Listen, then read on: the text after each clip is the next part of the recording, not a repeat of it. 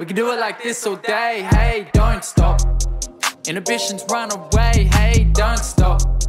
Let a bug hit windshield. Hey guys, welcome to another episode of Slaaap Haaapy. My name is Civilian, aka Sav, and I'm the host of Slaaap Haaapy. This is my podcast where I dive into all things, primarily music, but I like to have little conversations with people from different sectors and different industries. And I also like to gas bag a little bit about some of the things that I've learned and seen in this industry / my life / comma, whatever you want to say after that. Anyway, this one is a little detour or divert from the regular programming, which has been me interviewing people from particularly the music industry, rappers, friends of mine, but also other sectors as well, including Nate from Itch Pig, who I interviewed last week. I'll link that below. You can check that out.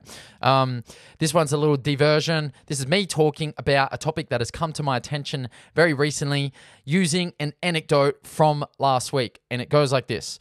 Last week, so just for those of you who don't know, I'm a hip-hop artist, I'm a rapper, and I've been basically writing and performing music for well over 12 years, maybe even going on to 14 and beyond. Could be 15, I don't know. It's been a long time.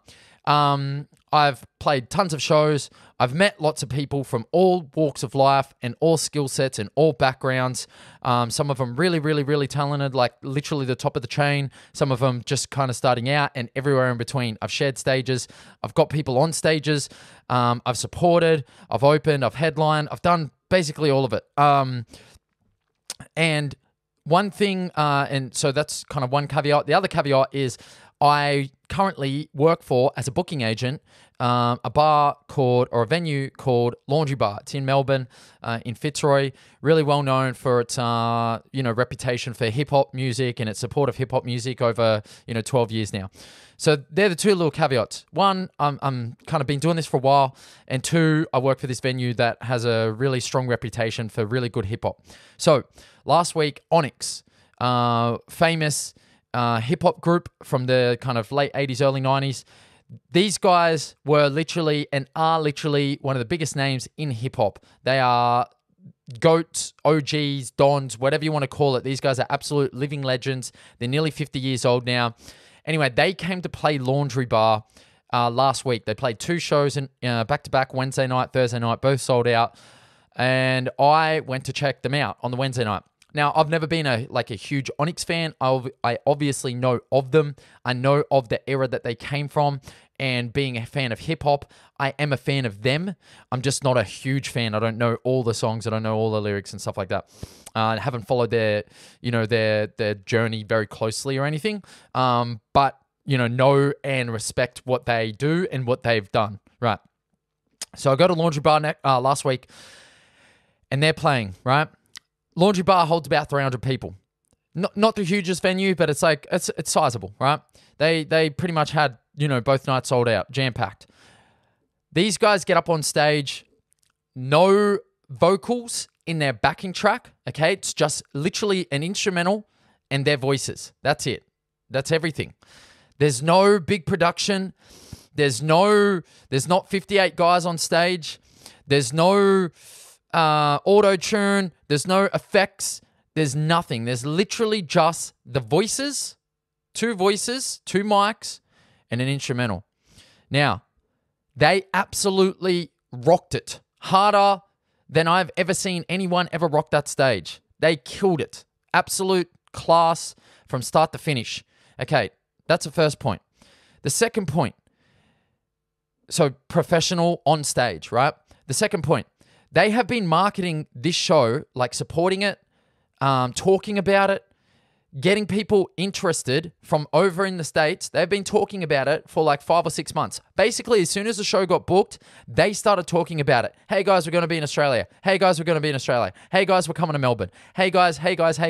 Letting people know, doing stuff on their own Instagram, on their own Facebook. They've been doing stuff to push the show because they wanted as many Australian fans at that show as they could get, right? So they cared, right? So first thing, professional on stage. Second thing, professional in terms of marketing. That's pretty much it. Those 2 things really genuinely stood out to me about Onyx. Now, the reason I'm privy to that information about their marketing and the way that they kind of like push the show is because obviously I work for a laundry bar. I got to, and I just was tapped in and I got to see them decide to push the show with a very clear intent. Like they cared. They wanted people at the show.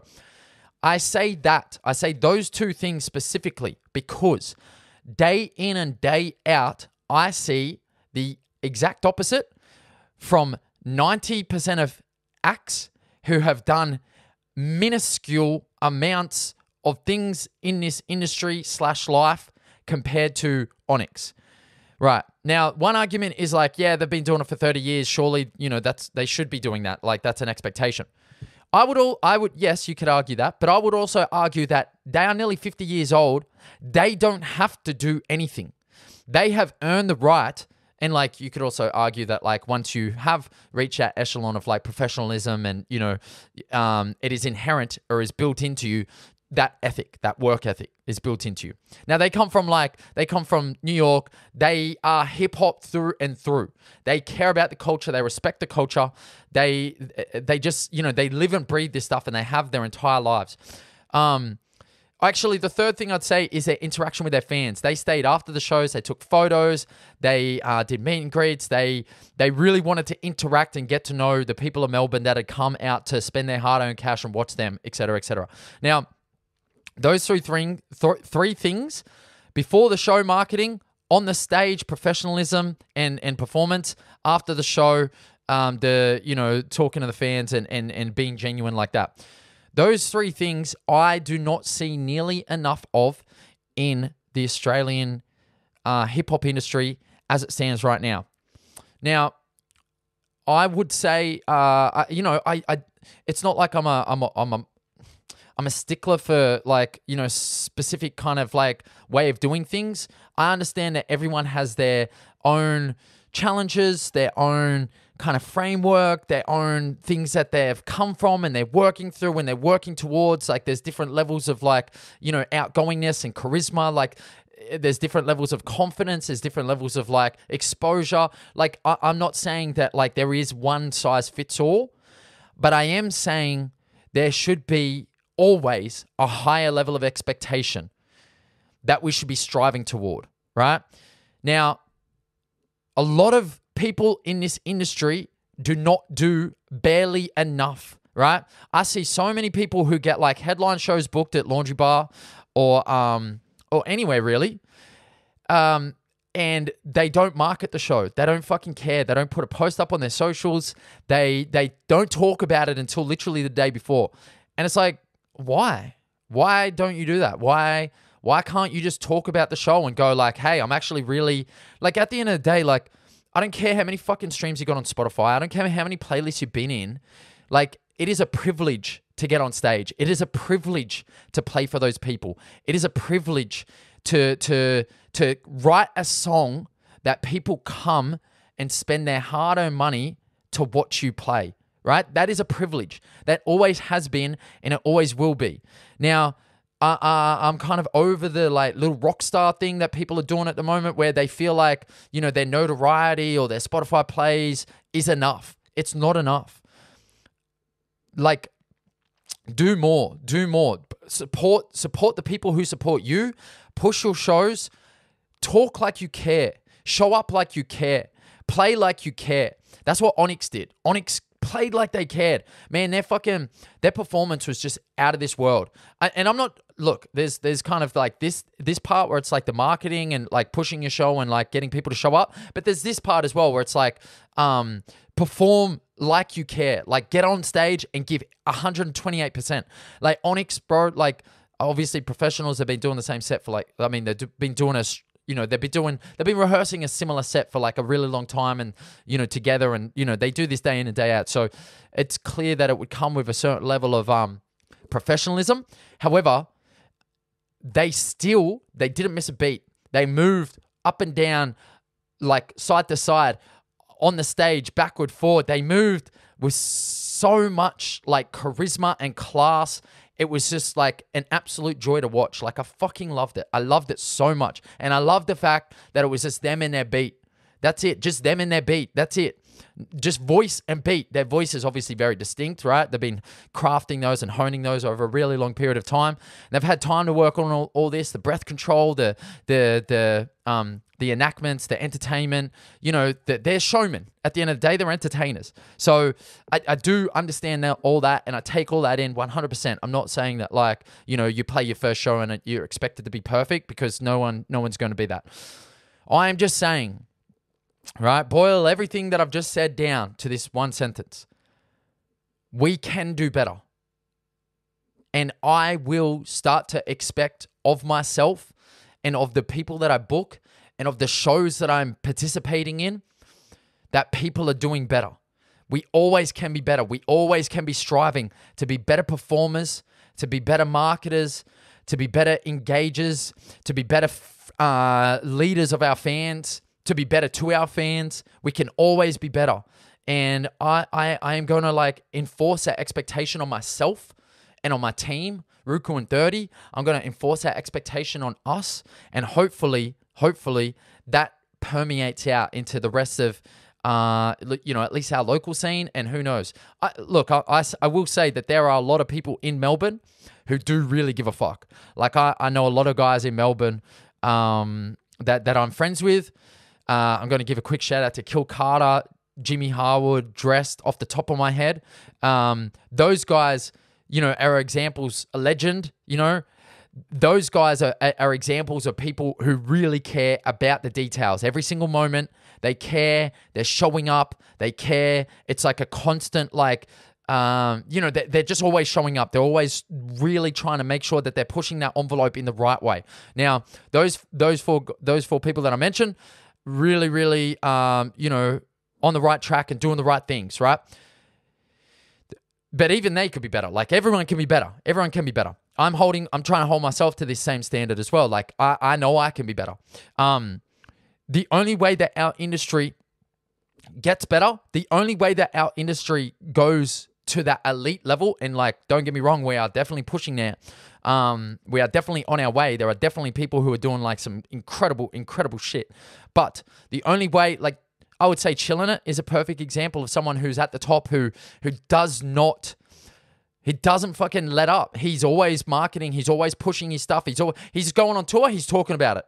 He's communicating with his fans. When he gets on stage, he fucking brings it. Like, as far as I haven't seen him live, but I'm assuming based on the content that I've seen. You know, he's an example of one person that's, like, really giving it all the time. Like, not letting up. Level of professionalism always high. Just pushing it, showing up. You know, and I just think we should all be striving for that. You know, and I think the Onyx example has really highlighted to me that you don't spend 30 years in an industry without that, okay? A lot of these people that are just showing up, they're like, you know, I did something cool once so I can just show up and, like, you know, phone it in kind of thing. That ain't it. You know, show up and then show up again and then show up again. Because if you care about it, you'll do that. If you care about it, you will do that. You'll show up and you show up and you'll show up.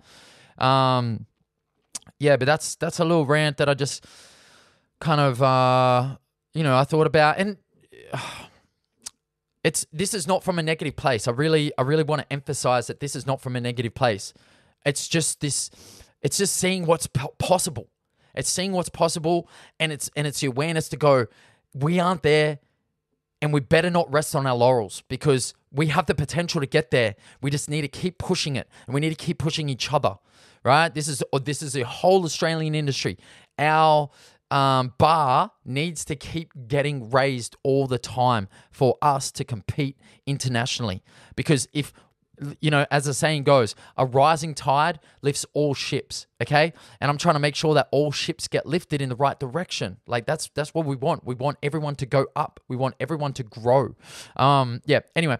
My name is Civilian Sav. This is my podcast, Slaaap Haaapy. Really hope you've enjoyed this little 2 cents. If you liked it, drop a comment. Let me know what you thought. Do you have any feedback on this? Do you have any anecdotes of your own? Are you an artist that this resonated with? Are you an artist that this kind of, like, you know, you feel offended by it? Whatever. Let me know. I'm happy to continue the conversation down in the comments. But yeah, let's push each other. Let's be strong. Let's be better. And let's keep fucking growing. Thanks, guys. My name is Civilian. I'll catch you next week. I've got a really dope podcast coming next week, by the way. Super, super happy with this one. Super great guest. I really like this guy, and I think you'll love this podcast. So yeah, tune in next week. Super dope podcast coming at you. And yeah, like, comment, and subscribe. Do that good stuff now. And I'll catch you next week on Slaaap Haaapy. Let's go. We can do it like this all day. Hey, don't stop.